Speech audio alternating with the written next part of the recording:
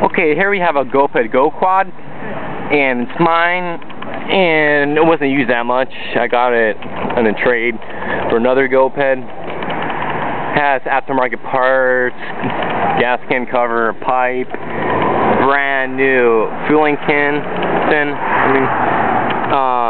brand new spindle. Just put a spindle on. Tires, they're still in pretty good condition. Has a pipe, billet air filter, billet velocity stack. It rides pretty nice.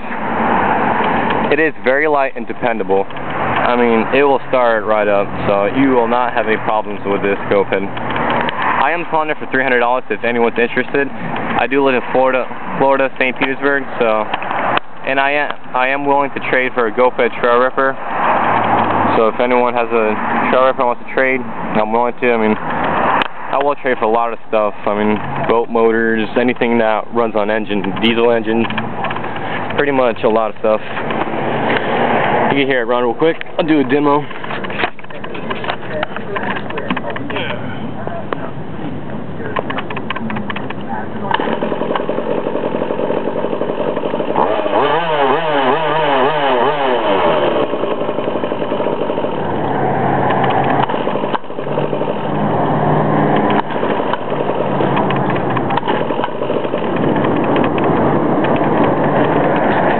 As you can see, it'll start right up, and it does not have a clutch, but this is how it works. You got a lever right here. You push it down to start it, and the spindle spins.